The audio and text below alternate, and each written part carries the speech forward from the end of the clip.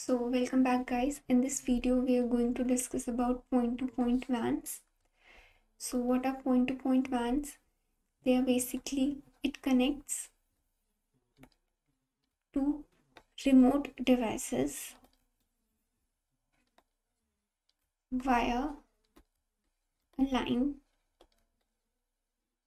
available from a public network. So we will understand it with the help of example. For example, telephone network.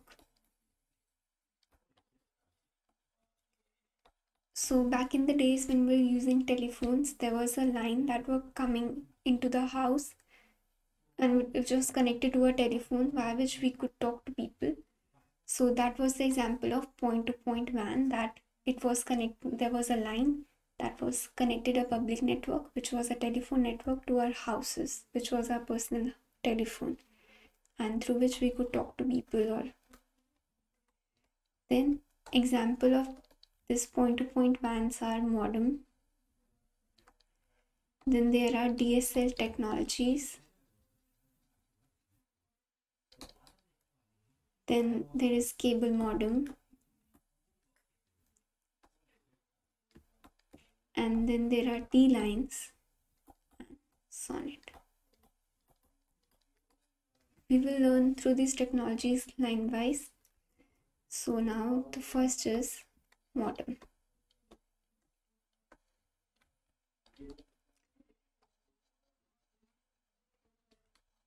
So modem is used for uploading and downloading from internet.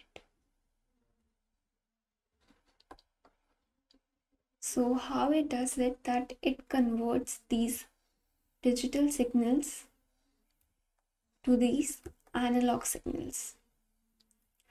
So digital signals are not suitable for transmission. So what modem has to do, that it has to modulate that digital signals into these analog signals, so that it would be ready for transmission and it will be suitable for transmission. So data rate while uploading would be less and downloading would be more. The reason behind this is that while uploading, we have to perform a phenomena known as sampling. So what does sampling means is that to convert digital to analog. So while we are uploading things, we need to convert the digital signals to analog signals. But while we are downloading things, we need not to convert these digital signals to analog signals. So that's why downloading speed is more while uploading speed is less. So now moving on to our next technology, which is DSL.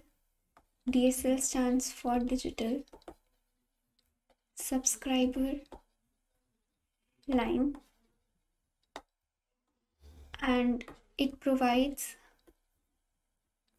higher speed access in comparison to modem, and it provides internet over the existing loop, which means that in our house there were telephone line which was present, so it provides internet over that same telephone line. So that is DSL. Now DSL basically is a set of technologies, which means it has ADSL present over here, VDSL, HDSL, SDSL. These all have their different jobs. We would study it further, and because of it's a set of these technologies, sometimes it is also called XDSL, because there is the only difference of the first letter. So instead of this, we could also write XDSL. Now we will study this line wise. So what is ADSL? ADSL stands for asymmetric DSL. So it provides higher speed when we are downloading things from internet, and it provides comparatively lower speed when we are uploading. So this is the first reason why we call it asymmetric.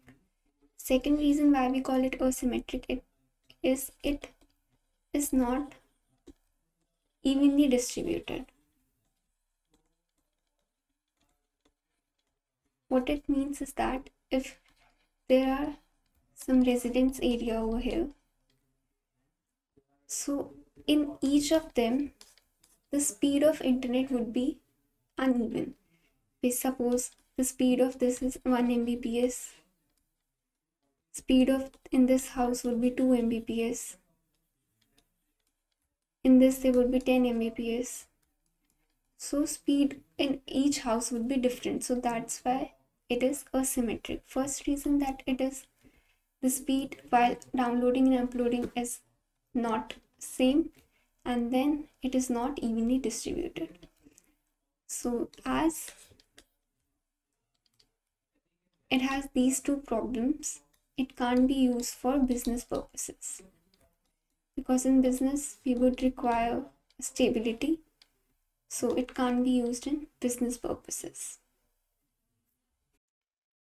So now, as we are aware of the fact that DSL, ADSL can't be used for business purposes, so we can use, instead of ADSL, we can use SDSL, which stands for symmetric DSL.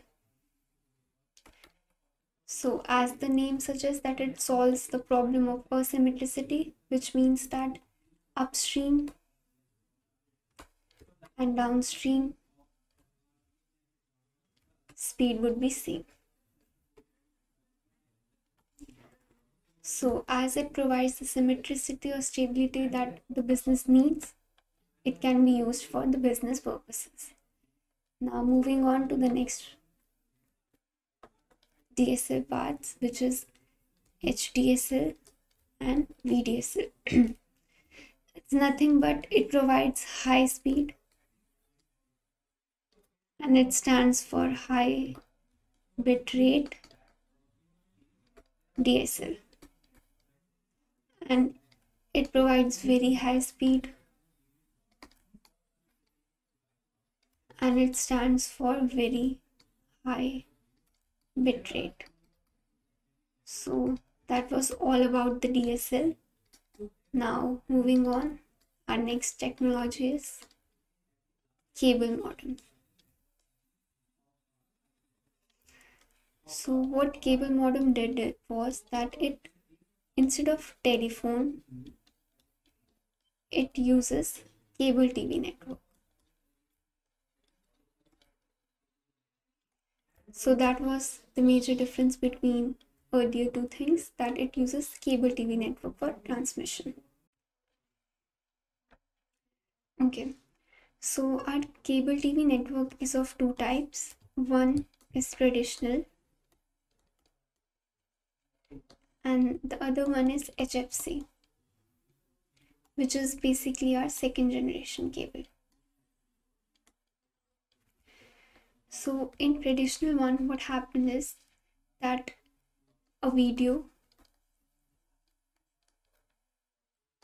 signal is broadcasted over an antenna, and that antenna is present on the top of it, and via that, with the help of coaxial cable,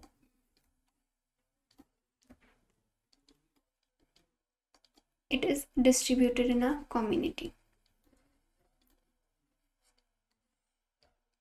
So that was our antenna that was used in earlier times. And then there is HFC, which stands for hybrid fiber coaxial cable. So instead of coaxial cable, it uses hybrid fiber coaxial cable. In this, there was antenna, and in this, there is a box. Such as in a house, there is set-top box. So that is the example of HFC. So for transmission, the modem needs two devices, which are CM cable modem that is present in our houses or users end, and the second one is CMTS cable modem transmission system that is present over the broadcasting place. And one more point, that the cable modem, it's one-way transmission. That means that the video is only downstreaming. It's a one-way transmission. So after cable modem, moving on to our next technology, that is SONET. So what SONET is, they are the high bandwidths of fiber optic cables. Earlier we used to use the coaxial cables. Here we use fiber optic cables. So these are suitable for the today's highest rate technologies. We need video conferencing, our online classes, online meetings, and all those things. So it is suitable for highest data rate technologies. So SONET stands for synchronous optical network. So how it does it work is that it converts electrical signals to optical signals. So another name for electrical signals in SONET world is synchronous transport signals, which stands STCs, and optical signals are same optical signals.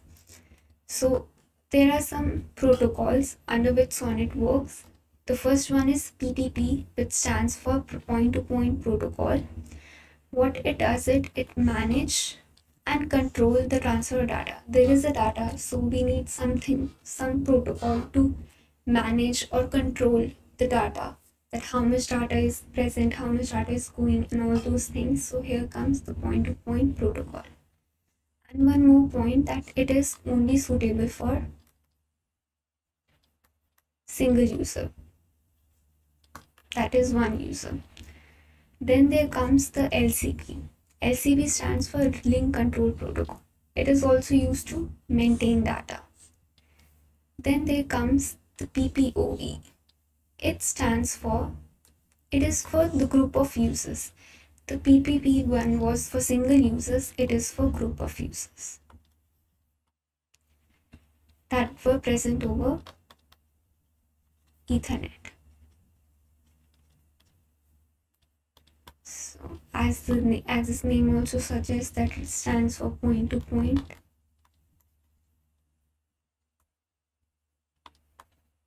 Ethernet. So that was all in this topic. Thank you so much.